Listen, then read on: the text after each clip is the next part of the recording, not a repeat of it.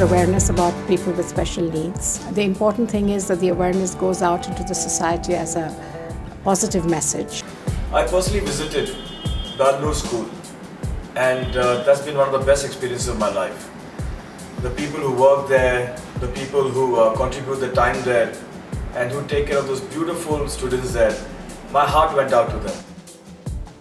It started as my event, and now this event is for these children. It gives me immense pleasure to organize such event for a special cause, a cause which is very close to my heart. These children and the society, they really need our helping hand. I am doing my bit. Please come and join with us on 12th of Feb to 15th of Feb in Al-Noor Training Centre and be part of it.